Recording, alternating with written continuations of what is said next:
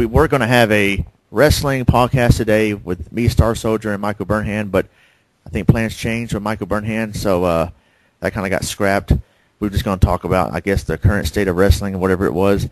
But just found out, sadly, as some of you know by now, by the time you hear this, that the American Dream Dusty Rhodes passed away today. He was 69. I don't think any details have been released yet. But, yeah, I saw that on Facebook. It was posted by WWE. Then I went to PW Insider to confirm. And, unfortunately, it is true. And, yeah, that's really sad. Been a big fan of Dusty Rhodes and really feel for his sons Cody and Dustin Dustin Rhodes, and yeah, this really sucks. Yeah, I've been really following. Yeah, hello, this is Star Soldier 1 or just Ryan, and it was amazing to see his career throughout the years. He wasn't the most athletic guy, but man, could he go in ring. I remember him having like 60-minute matches with the likes of Ric Flair. Yeah. He made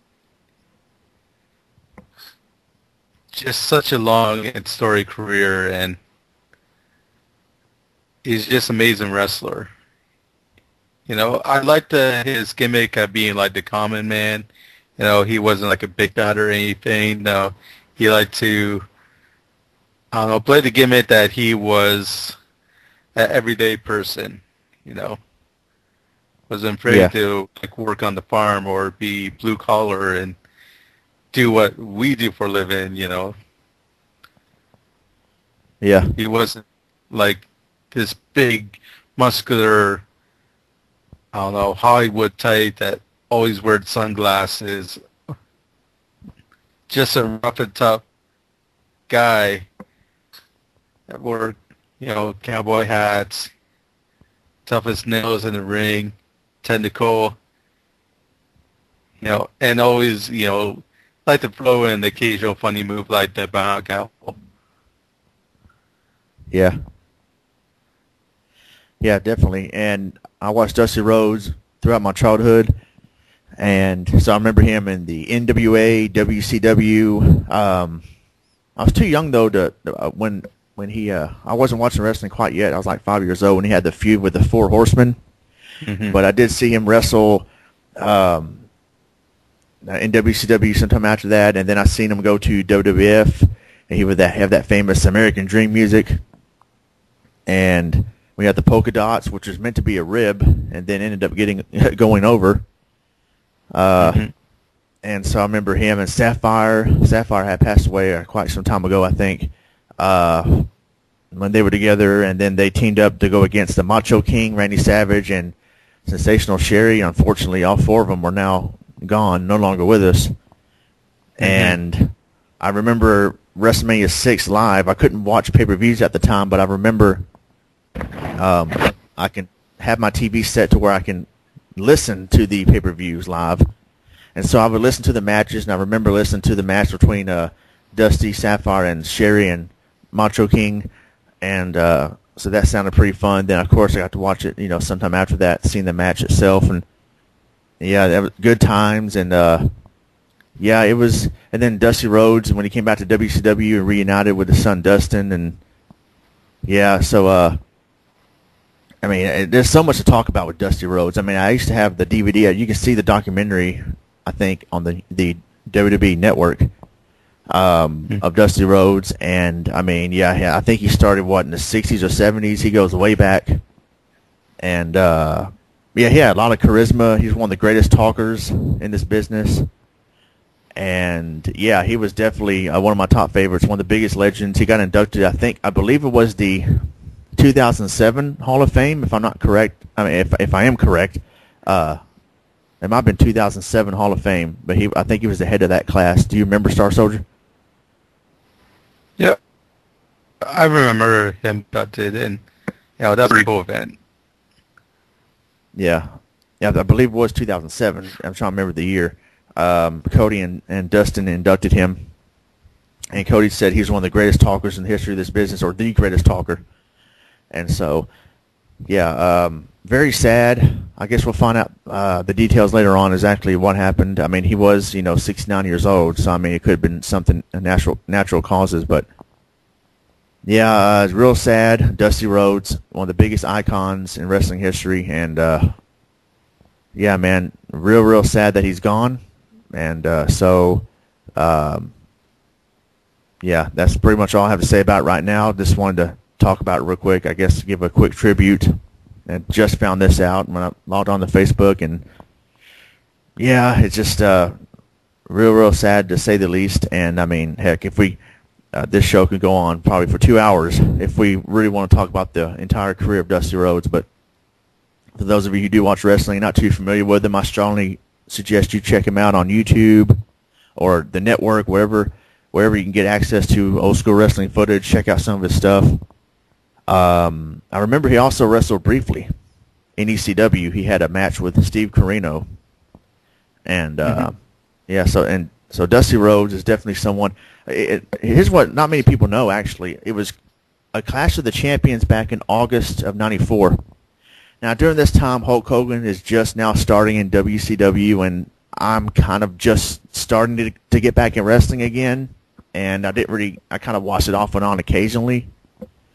And it was there was a segment where Ming, formerly known as Haku, came to the ring, and Dusty Rhodes hit him over the head with a chair. At the time, Ming was the bodyguard of Colonel Robert Parker, and this guy, supposedly felt no pain. Dusty Rhodes came in there, hit him over the head with a wooden chair. It didn't even faze Ming, and Ming just snapped and put the Tongan death grip on Dusty Rhodes, and that made me so mad I almost cried because I wanted Dusty Rhodes to really whoop Ming. And but the cool moment was, made me gain respect for Ming. Like, man, this guy can't be hurt. This guy's awesome. But it also was a frustrating, sad moment because I wanted Dusty Rhodes to beat him up, and then Ming puts him in that grip and takes him down. I was like, what? But that moment right there is what got me hooked back onto wrestling hardcore again, up until like 2008 when I just didn't become a hardcore fan anymore. But that moment right there, Clash of the Champions '94 in August, that moment right there made me think, man, that was an awesome moment. Frustrating, but awesome moment. I don't want to miss wrestling, again, because, you never know when something awesome is going to happen. And during that time, wrestling was really starting to get popular again with Hulk Hogan coming to WCW and all that stuff.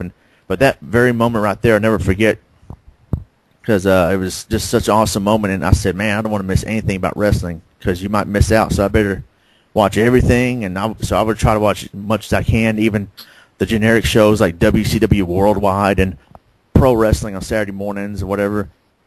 But Dusty Rhodes was an instrumental part of me really getting hooked onto wrestling again.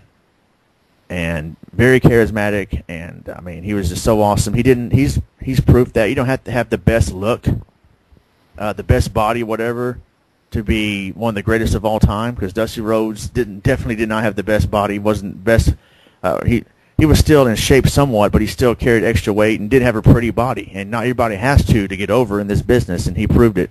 And that's why so many people loved him. I think he was, like I said, the common man. Not, rich Hollywood type, the common man. And so many people got behind him on that. And his feud with the Horsemen, I mean, is one of the best feuds in wrestling history. So yeah, he will be missed, to say the least. He definitely does have a very storied career, like three-time NWA World Champion, and he was all over the place too. He's in TNA Wrestling, when TNA Wrestling was really starting to become big, not so much now. And he was there when NXT was really starting to take off. And just any wrestling promotion, he was there. And he had such a storied career. He was pretty much doing wrestling up to the day he died. And you got to commend him for that. And I think maybe WWE was a bit too hard on him because I think when he cut a promo on Stephanie McMahon, it was funny because he wouldn't let Stephanie get a word in, and it felt real. It felt like there was real tension there, and that's what you miss about wrestling because everything feels like a script. But with Dusty Rhodes, it didn't seem like they were going by a script. No, he was doing his own thing.